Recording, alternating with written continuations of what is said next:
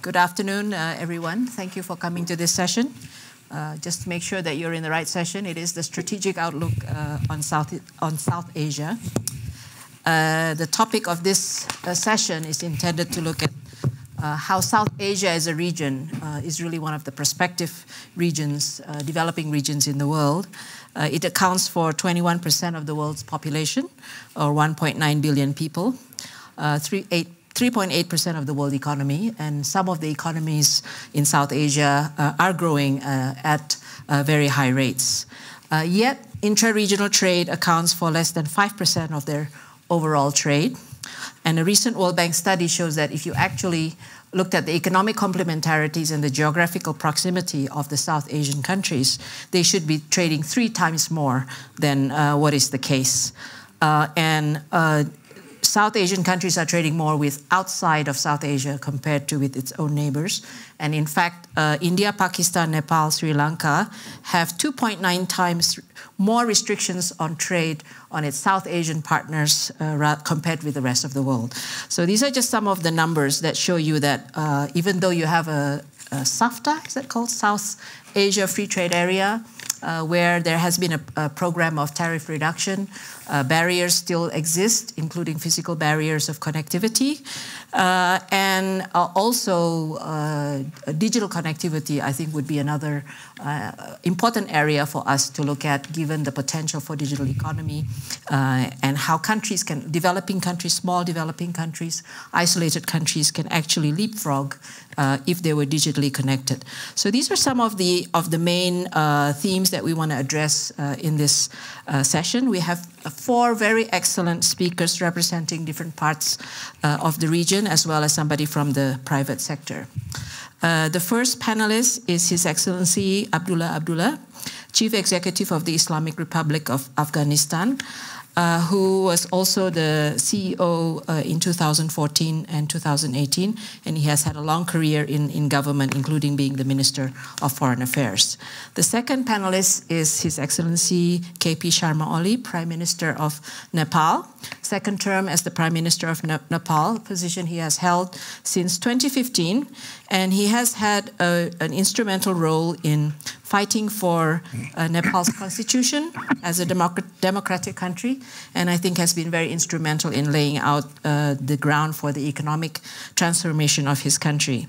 Third panelist is Sigve Brekke, President and CEO of Telenor Group, Norway, which is a telecommunications company dealing with mobile, broadband, and TV services with a strong footprint everywhere in the world, I think, but also in South Asia as well as Southeast Asia.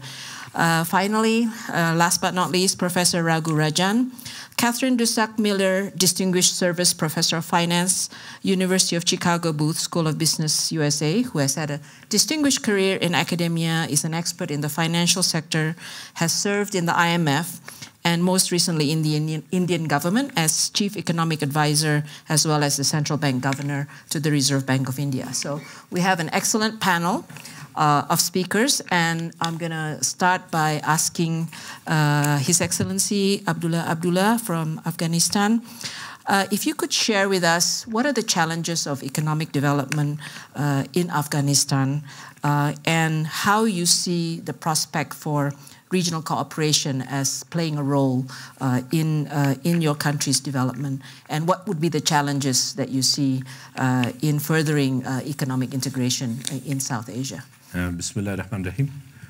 In spite of the security challenges that we are faced with in terms of connectivity and also utilizing the potential of Afghanistan as South Asia or Central Asian country,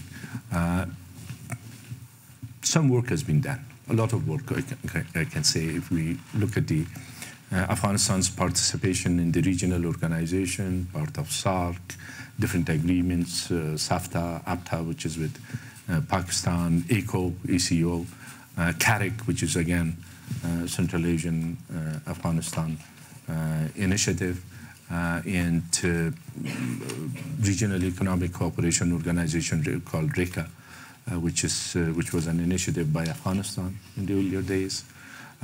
Today we have the Chabahar connectivity after quite a while, but there is a slight challenge because of the sanctions, but it's still that is a viable project which will improve the economies of Afghanistan, South Asia, and Central Asia. As you yourself rightly mentioned, the least integrated region, perhaps, in the world, economically, in terms of trade, in export and import, is the South Asia, while arguably at one time it claimed like 25% of GDP of the world. Today, trade between some of the countries of the region, or if they want to trade with Brazil, South American countries, or Africa, it's much easier than doing it within themselves. You give the figures about it, while the potentials are multiplied by many folds if it is utilized. Of course, the national security perceptions and policies and conflict, of course, unfortunately. But this is not the only area where there has been some tensions or conflict. Other countries, East Asia, Pacific, has seen this in the past, and they have overcome it. So that's the picture at the moment. But Afghanistan, through some projects, regional projects like TAPI, which is Turkmenistan, Afghanistan, Pakistan, and India, gas transmission project, TAP, which is between Afghanistan and Pakistan, but it's mainly electricity, Kaza 1000, which is Central Asia, Afghanistan, and Pakistan, Digital Kaza, which is mainly the digital aspect of it, the fiber optic connectivity. Afghanistan has a unique position. At the same time, when it comes to our direct trade with some of the countries, there are barriers. For example, Wagah, which could be the best and shortest land connectivity for us between Afghanistan and India, and vice versa, is not being utilized. In the same way, of course, it's like tit for tat.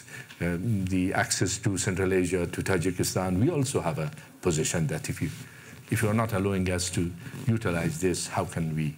So these are the sort of things, and on top of that, tariff barriers, non-tariff barriers, which emerge and creates uncertainty, and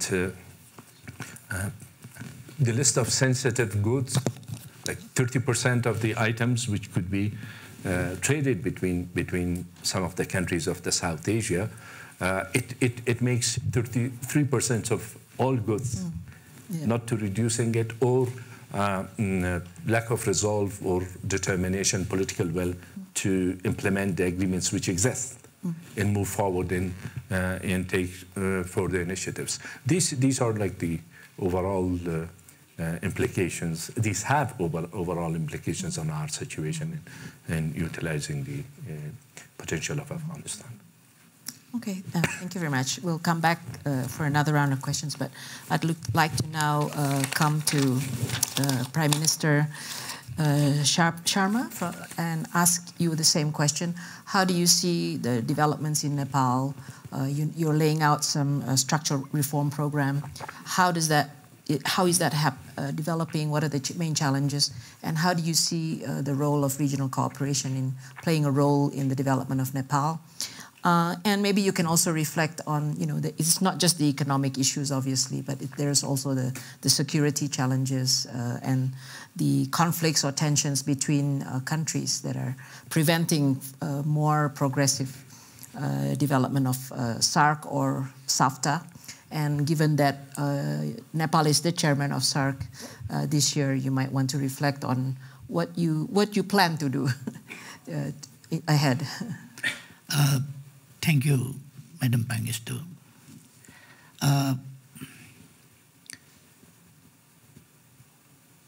Nepal has just entered into a new phase, new stage. Nepal is developing and changing very fastly. politically and economically. It is developing its friendly ties with its neighbors also. And the regional organizations and all aspects are developing fastly and changing very fastly. Nepal promulgated a new constitution, democratic constitution, and established a federal democratic republican system. And according to the constitution, we had to make some laws, and now we completed about the structural changes according to the constitution to implement the constitution accurately. And now we are focusing our entire endeavors and efforts to the economic development for good governance and economic development. Our motto is prosperous Nepal, happy Nepali. And to materialize that national desire, we are concentrating ourselves. And we are introducing new policies and bringing reforms in each and every field of economic aspects as well, and social. And we are introducing social justice, improving all sectors of our society, and justice and equality, empowerment of women, and bringing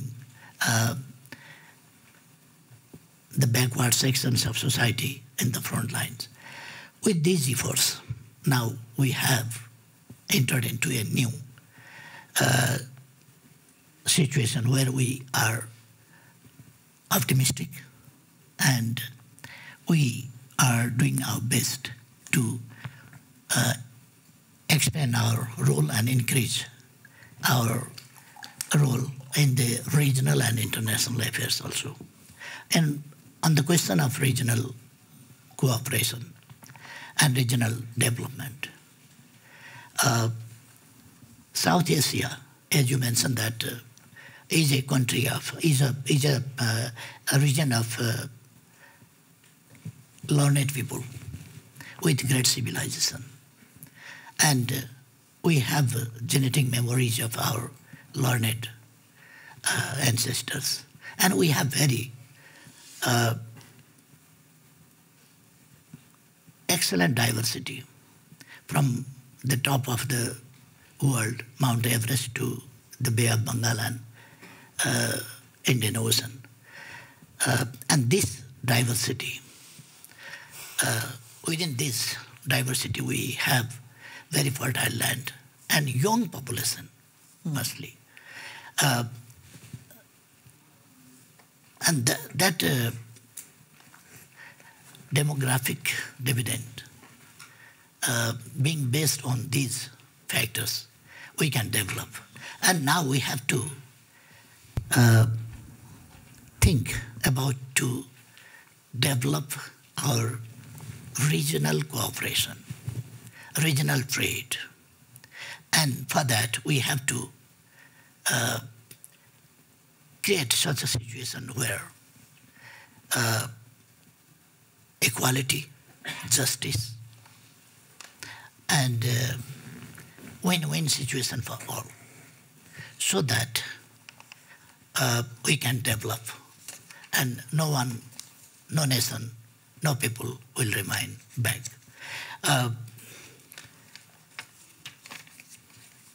We are trying to invite investment and use technology and technology transfer and use of technology and develop connectivity between the countries.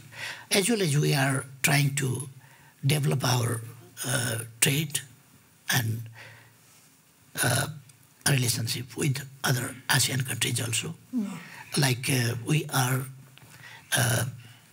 just a few months before last year, we organized 4th summit of BIMSTEC in Kathmandu, and we handed over the chairmanship of BIMSTEC to Sri Lanka.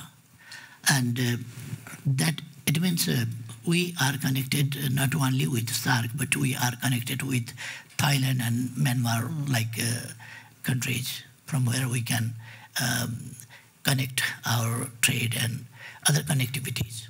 And for this, we have opened up ways and roads and land links and waterways we are going to open up from India also, and use our resources. And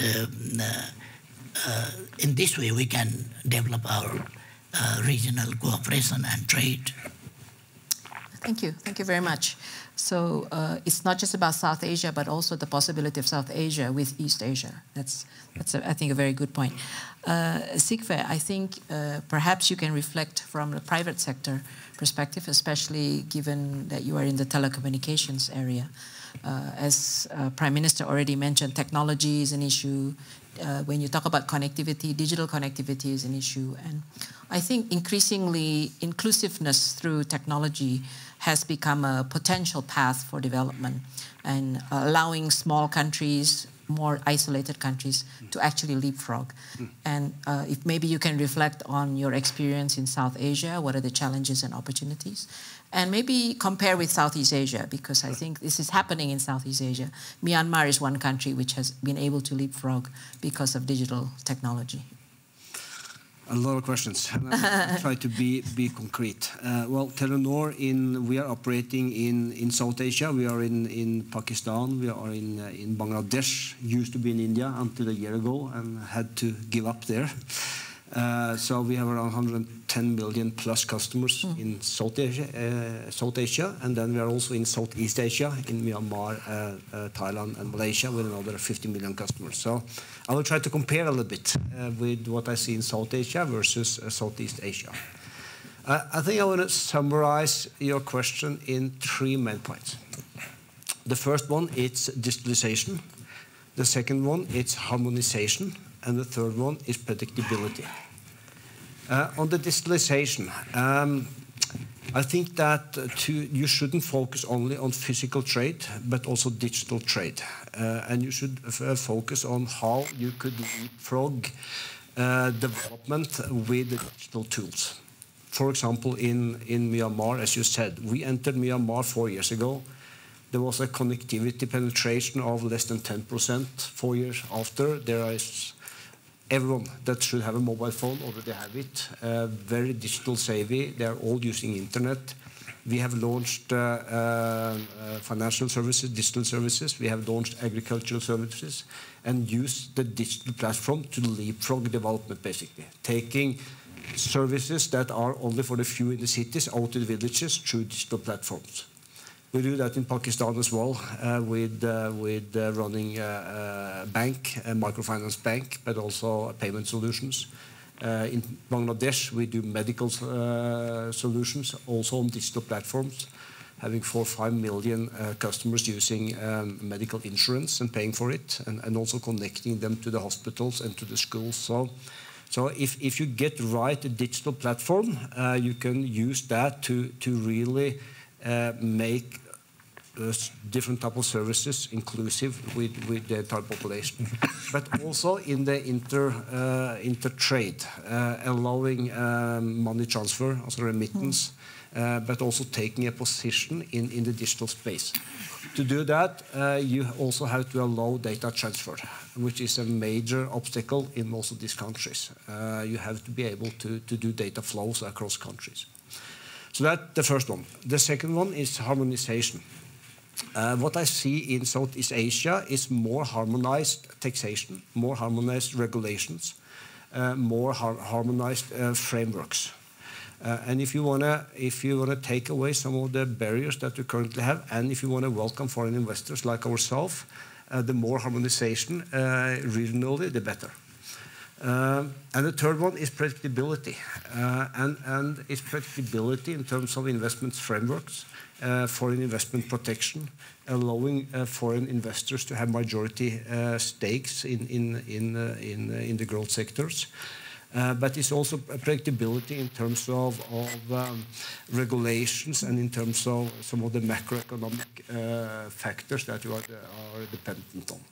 I see that less in South Asia than I see it in Southeast Asia.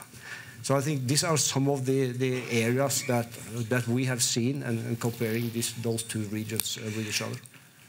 Thank you. I think those were kind of concrete suggestions for how to have more integration digitally on harmonization and predictability. And I think your point, Prime Minister, about the demographic dividend, and I think Afghanistan also has I think India also, all of the South Asian countries have a large demographic dividend, which makes it very potential for the digital economy to be a potential. Last but not least, Professor Rajan, maybe you can reflect on the developments in India. India is obviously more developed than some of the other South Asian countries. And on the security issue, obviously, India and Pakistan issue has always been one of the biggest issues when we talk about the potential for South Asia economic integration and cooperation. I don't know whether you want to reflect on that, as well as reflect on where India is in its development and how does it see regional cooperation, including that India is already negotiating with East Asia in the RCEP negotiations. In the context of, we are facing greater uncertainty in the trading environment. So it's actually, the time is right now for us to cooperate more with our neighbors in the region. Right. No, it's a good set of questions. Of course, India shares with its neighbors a variety of both strengths and challenges. I think the youth of our population is certainly a potential strength. It can turn into a problem if we don't create enough jobs. And like our neighbors, that's an issue we struggle with. How do we create enough jobs for all the youth that are coming into the labor force? And it's, you know, we've had the fortune, you know, a variety of, you know, good moves by a variety of governments of growing at 7% for the last 25 years. It pales in comparison to only China. Therefore, a lot of people sort of don't pay attention to the fact that this is actually quite extraordinary growth, and we've done well. At the same time, we need to do far more because, again, the young population demands performance. And like our neighbors, we have issues with how do we make it easier to do business. Your point about harmonization, predictability, and so on. Of those, I think predictability is probably more easy to achieve if we put our minds to it. Harmonization, I think we're seeing in the European Union some of the problems with too much harmonization, a pushback against an argument that this is anti-democratic, and maybe those issues would come up in India, in the region again. But we can do a lot better in creating a better business environment, in allowing for inter-regional production and so on. The question is, how do we start from where we are?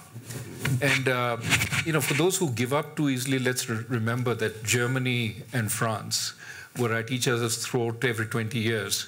But after the end of World War II, they started with very strong cooperation in steel and coal, which were the areas where they went to war. The Ruhr, the Alsace, this was where they went to war because one side had coal, the other side had steel, and combining the two in the Coal and Steel Pact was very important in creating the trust that then led to the European Common Market and then the European Union.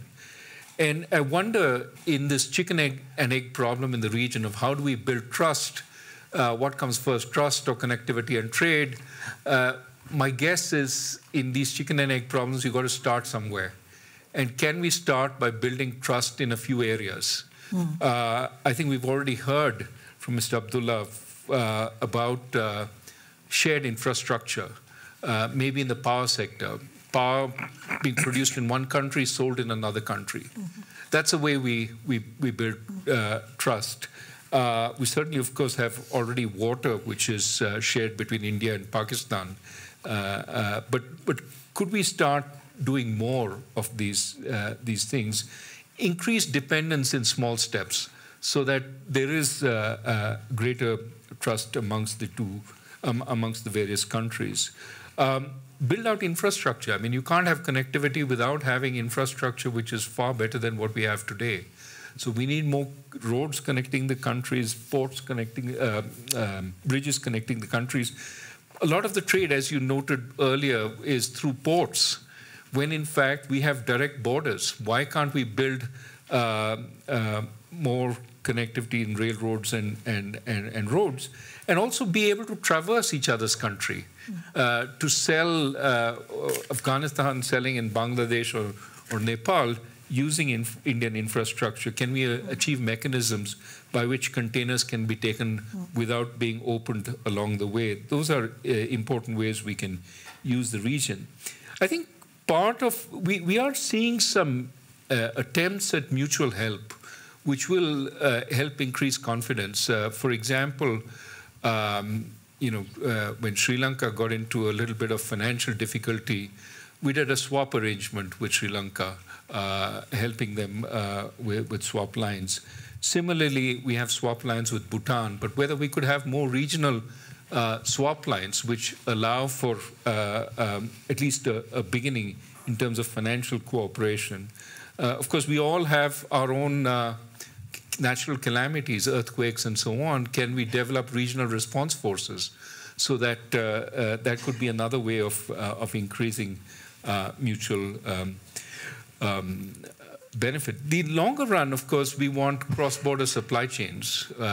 For that, we need really low tariffs so that we can send goods back and forth across borders.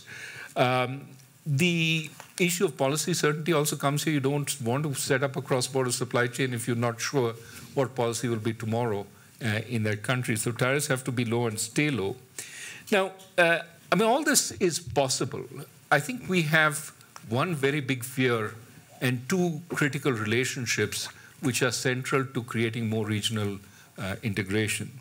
The big fear in the region is being swamped by Indian industry, Indian services, and so on. If we do reduce tariffs, if we do open borders, will India dominate?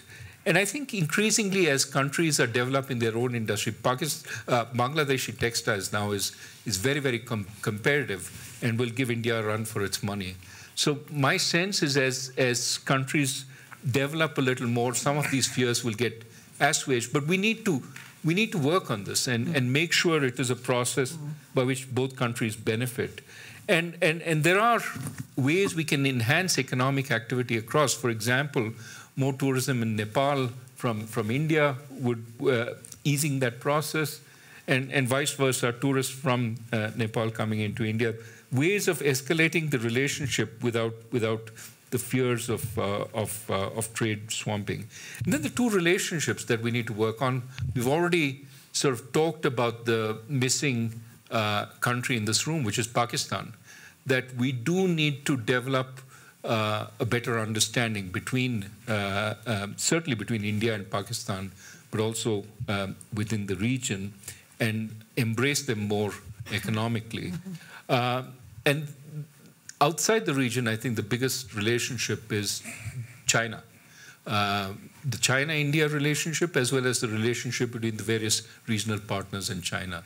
How does that play out, and how much does this become hostage to the China-India rivalry? That's the other issue that needs to be discussed. It is possible to have win-win, but it does need a lot of diplomatic, careful attention. Thank you for those very useful comments. That little steps, sub-regionals, sectoral, building trust. I think I'm afraid I've run out of time for you to have a second round, but I think I'll open up to the audience for questions, and then we can also have another round of questions. So may I now open the floor to the audience who would like to pose any questions to any of our panelists? Here. From there. Okay. Is there a mic? Is there a mic? Perhaps the room is small enough. Okay, so see, a lot of what is talked about just now by the panel, it's all very important, but it's all about what the government needs to do or government can do. What about business? What role business has to play? Do businesses treat each other, the other country, as strategic markets or tactical markets? Do we need to develop a brand in these markets to create a pull? So I feel that business also has a very important role to play to increase trade between these countries. Absolutely. That's a very good question. If there are other questions, I'd like to take 2 or 3 questions before we ask the panelists to answer. Anybody else would like to ask? Over here?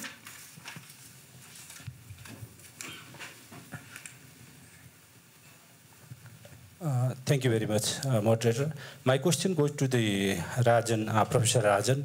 In regards to India's policy towards its neighboring country, particularly when harmonizing the policies in terms of FTA, you have FTA with Sri Lanka, but the rest of the countries have not been able to sign on it.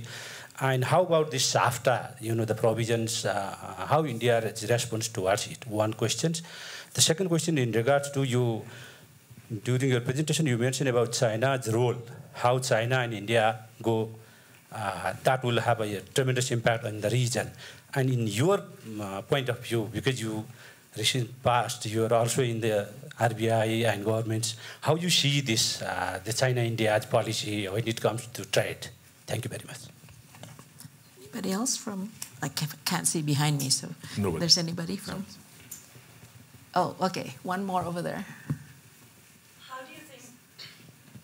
How do you think the concept of the competitive advantage of South Asia when it comes to low-cost labor will stand in the 4th Industrial Revolution, especially given jobs being replaced by machines, etc.? Okay, let me allow each one of you to answer. You can answer all 3, or you can probably answer the business question. But I think the one question was particularly to Raghu, but the last question was obviously to all of you. And also the business question you can also address. So maybe I'll start with Sigve. Sure. No, business have definitely a role to play. That's why it's important for us to be looked upon in public-private partnership. Every country in South Asia, or also in Southeast Asia, have a digital agenda, for example. They see that digitalization is a driver for economic growth. And I would like then the governments to invite businesses to see how can we find solutions together. And invite the businesses that are long-term, and along that also come with regulations which are predictable, which are also giving something back to the government. For example, rather than maximizing upfront payments every time you need some new licenses or also spectrum, put some obligations on the business. Put rollout obligation, for example, for companies like ourselves, to cover the entire population. Put service obligations such that not only connectivity is being developed, but also services like, as I mentioned, financial service, financial inclusion, medical inclusion, agriculture inclusion, and so on and so forth. That is the way where government and businesses can develop things together. But to do that, you need predictability. You need also you need regulations and business-friendly protection. Then I also want to comment on the last question. Sure. The competitive advantages. I think you have at least 2 very, very good competitive advantages. One is the young population. It's the young population which are going to be leapfrogging the digital steps. They are going to move into as advanced digital services as they do in my country, Norway, or in other countries. And that's a big opportunity for you.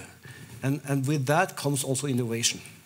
And what I see in countries like Pakistan and Bangladesh, where we operate, there's a lot of innovation now coming. New startups are being established. People coming back from the US or from Europe because they see the opportunities actually for developing of new services on digital platforms. innovation drive that you have, I think you should utilize along then with the young population that you have. And if you do this right, you can leapfrog many other countries which are more established. Okay. Excellency Abdullah, maybe you can also reflect on what was just mentioned, that we have a young population, and also Nepal. But education may be a big challenge. Yeah. We are talking about a region where 33% of poor people live here. In South Asia. In South Asia. And then we have a young generation, young population demographically, which is an advantage, and also as the lady questioned earlier, with the advancement in technology, it could turn into a challenge. Yeah. We are living in a completely different world today.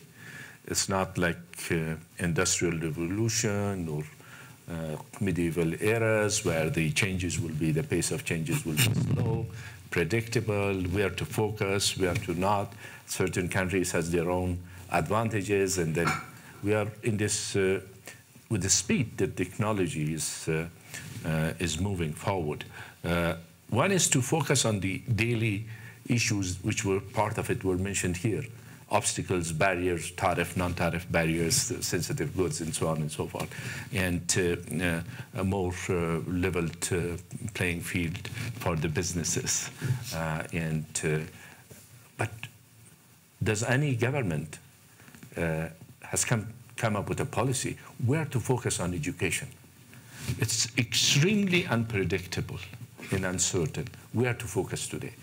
Is it only mathematics and alphabet and partly technology and so on and so forth? In 10 years' time, where we will be with the technology?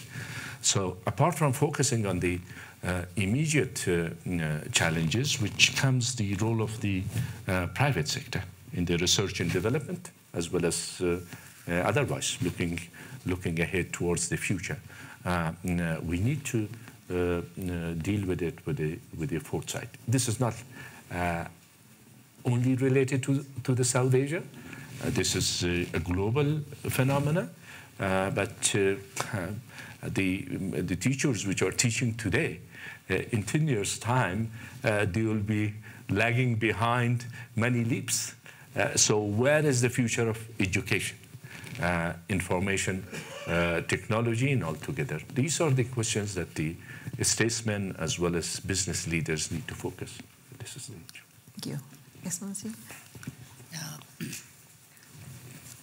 My country, Nepal, right now, or until now, is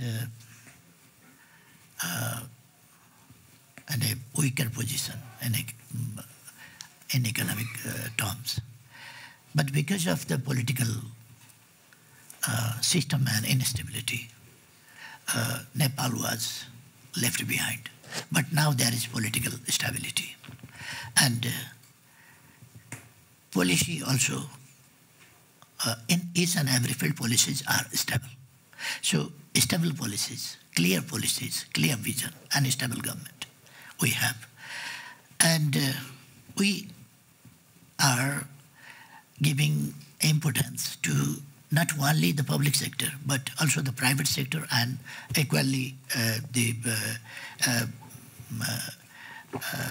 cooperative sector, to create job opportunities for the young people, and formal education to the children, and vocational and skill training to the youths and other people. Because working population is more than 60% in our country. So it's very important to create new jobs.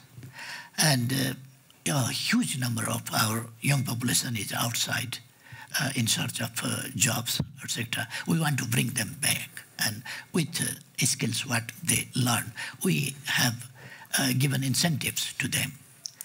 And in this way, we are trying to invest and attract and invite the investment from outside also in the sectors, productive sector and the sectors which create productivity. And and create job opportunities. And in this way, we are increasing our growth rate, and right now, I don't want to forecast that will be the fastest growing country within a few years, but that will happen perhaps, because we have possibilities. We have a young population, we have resources, and we have developed connectivity with China also. Now we have agreements, and now those agreements are also in practice. So through the Chinese territory also we can, and from through India also, and waterways also we are opening in the near future, and railway connections we are bringing from Kathmandu to India, Kathmandu to China, and other connectivities also, and in the IT sectors also, and in each and every field we are trying to create job opportunities for the youths and provide trainings for them. And when we are not only giving attention and stress to the development process, but when we are talking about development, or we are doing our endeavors, we are concentrating in economic development, then we are equally aware with the environmental questions also.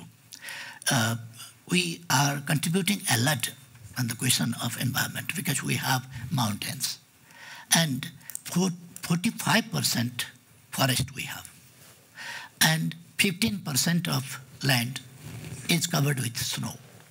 And those snows, those ice, those mountains have very significant meaning in the climate change, question of climate change and everything, because the air which comes, if from Rajasthan, hot air comes, then when it comes to near of our mountains, it goes to cold. Because mountains are always minus 50 degrees Celsius or like this.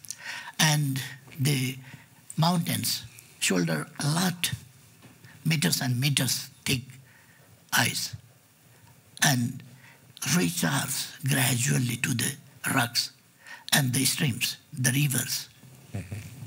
And the famous Ganga River, its entire water, 40% in the rainy season and 72% of the dry season is our contribution. Nepal is contributing, and that our reverse contribution is there. So we are contributing, and we are conscious about 60%, you can understand, 60% of our land, 45% for forest and 15% for ice. 60% of our land is contributing for the climate change and to maintain the climate, protecting from warming, recharging from and protecting from being desertification. In this way, we are aware of the development efforts, development issues, trade issues, and other issues comprehensively. And we are concentrating all our efforts with concentration on the interest of the people, improvement of the lives of the people. So people concentrated for the earth and for the people. So our development is balanced, conscious, responsible towards the earth, towards the people, and for the future generation as well. Thank you, Prime Minister. I think the emphasis on sustainable development should never be forgotten. Professor Rajan, there was a question specifically to you, and if you want to comment on the fourth industry. A couple of other issues on business itself. I mean, apart from business, the social sector could be another way, non-government way, For example, there are excellent technological institutions around the region, and could we have more sharing of students across borders? The IITs, for example, are a first-rate set of institutions. We already take a number of people from different countries, and could there be more sort of opening? So people movement. People movement, understanding also. The youth going into a different country at an early age, they see what it's like, and there's more of an understanding that is built up. On the China-India issue, I think the reality is that I'll wear my academic hat, not wear my Indian hat, that historically India has seen the region as part of its bailiwick. And of course, China has grown today much bigger than India and is posing an alternative to India.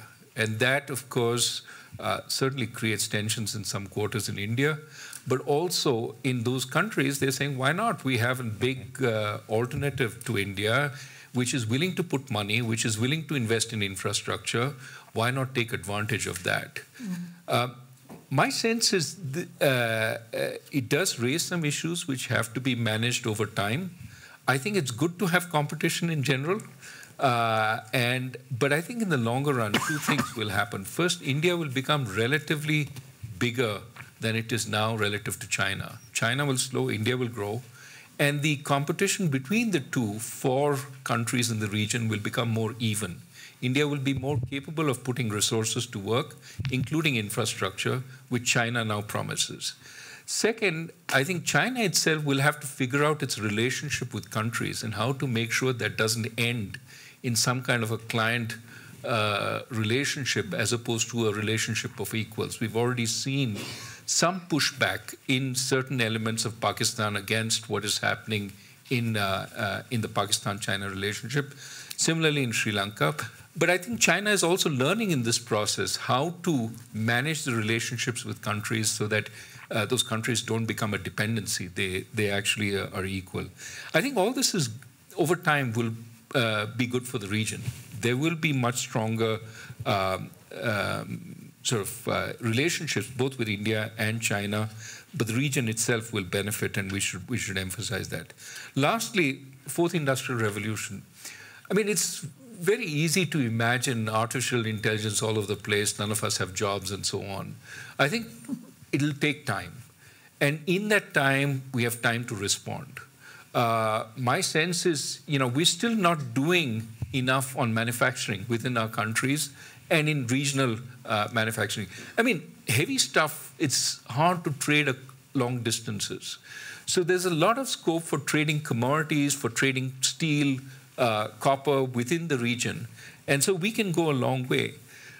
I think there is an opportunity of trading services within, creating sort of regional companies even which understand the pattern, for example, of local borrowing. How do people in South Asia borrow? And using that kind of information, do a better job than the existing banks. For that, we have to allow people to realize the economies of scale within the region. And that means focusing on giving the ability for cross-border FDI and so on. There is a lot of work to do, but there's a lot of opportunity still. Thank you. Optimistic note. In the last 7 minutes left, I'm just going to pose one question and for all of you. Whenever we talk about South Asia cooperation, we tend to get pessimistic because it's just too challenging. But I think Professor Rajan actually provided a way forward that let's take small steps, whether it's sub-regional cooperation between borders for infrastructure or the liberalization of air services between India and Afghanistan, India and Sri Lanka. These are small steps, but have had a huge impact. If each one of you can think of a quick win that's practical, that's doable, that will have an impact, what would it be? Thinking what would be a quick win, if you like. And I think specifically to Professor Rajan, ASEAN only progressed when Indonesia, the largest country, actually decided to take a leadership role and have an open policy. So is India in a position to do that? So we'll go around again. His Excellency Abdullah. These small steps do matter. Sorry, we have 6 minutes left, so 1.5 minutes each. Okay. And the local trade between India and Bangladesh recently. That's an example. It has made a lot of differences. As far as in Pakistan is concerned, this issue, overcoming the issue of Wagah, and also from Pakistan's perspective, their access to Central Asia, to Tajikistan, trilateral agreement is something that they are seeking. These will be these will have big impacts on our situation. It's we have tried in the past. We'll continue to do so. Hopefully, on the basis of common interest, we will be able to overcome the challenge, and then everybody will benefit. Central Asia and South Asia, Afghanistan included. Thank you. Sigve? Yeah, my short advice would be financial inclusion. And low financial inclusion for the entire population. That's not going to be happening with existing banks. It will happen on digital platforms. Because that takes away inefficiency, it increases productivity, and it also takes away the grey economy. The second one, it's increased transparency and fight corruption. And that we haven't discussed that. I think that's extremely important if we want to both the national economies to grow, but also if we want to create that this regional cooperation. Thank you. Excellency. As the chair country of South Asia Organization SAARC, we are trying our best to develop political understanding between the member countries, SAARC, South Asian countries. As well as we are trying our best to develop connectivities like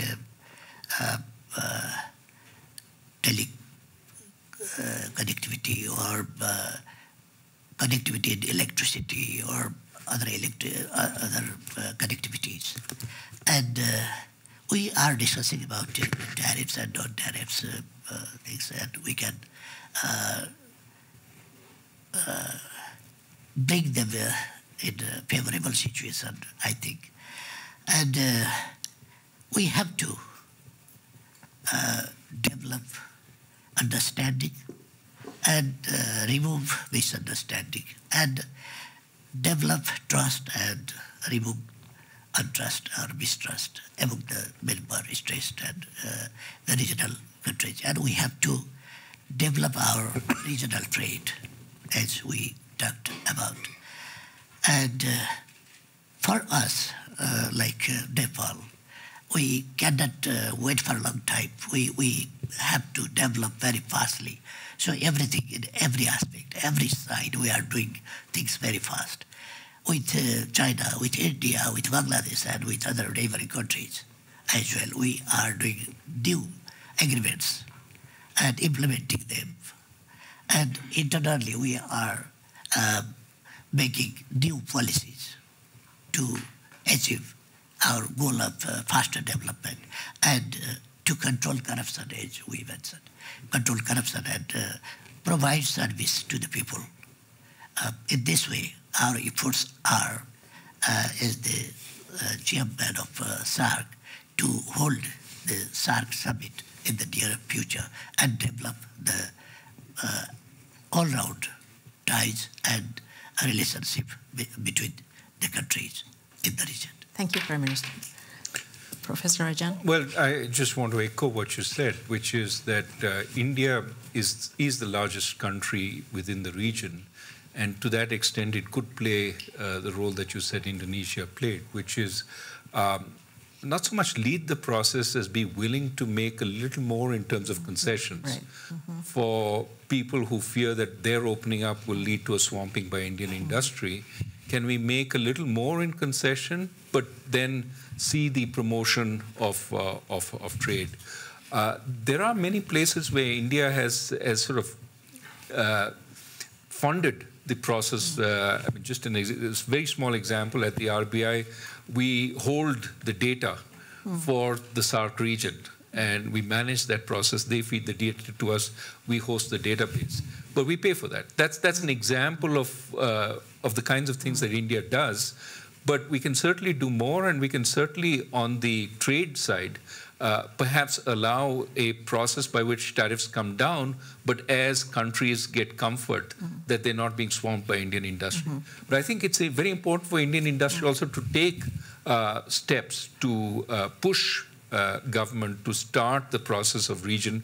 And I think as the industrial countries look harder to do business with, this regional focus will increase. And so I'm optimistic that we will have a more integrated region, maybe 5 Davoses from now. Thank you. And that's a good optimistic note to end on. These things, I'll just, 3 concluding remarks. These things do take time. In the case of ASEAN, it took us 20, 30 years before we start with the trust, dealing with the political issue before we went into the economic issue. But it did happen with leadership and everybody committed.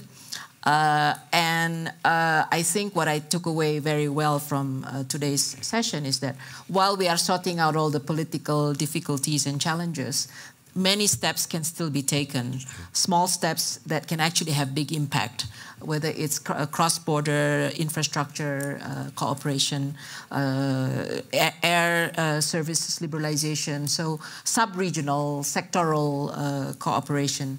And finally, there was a lot of discussion about the role of business, financial inclusion. I think technology will be also another big opportunity for this region, which will unite you in a way that you could never predict, because the youth are going to be connected if you are actually doing that. And they may be the one driving the process with the business. And finally, optimistic note from India. So I think that's a very good sign. So let me conclude this session. Thank you very much to all the panelists. Let's give them a round of applause. And thank you to the audience.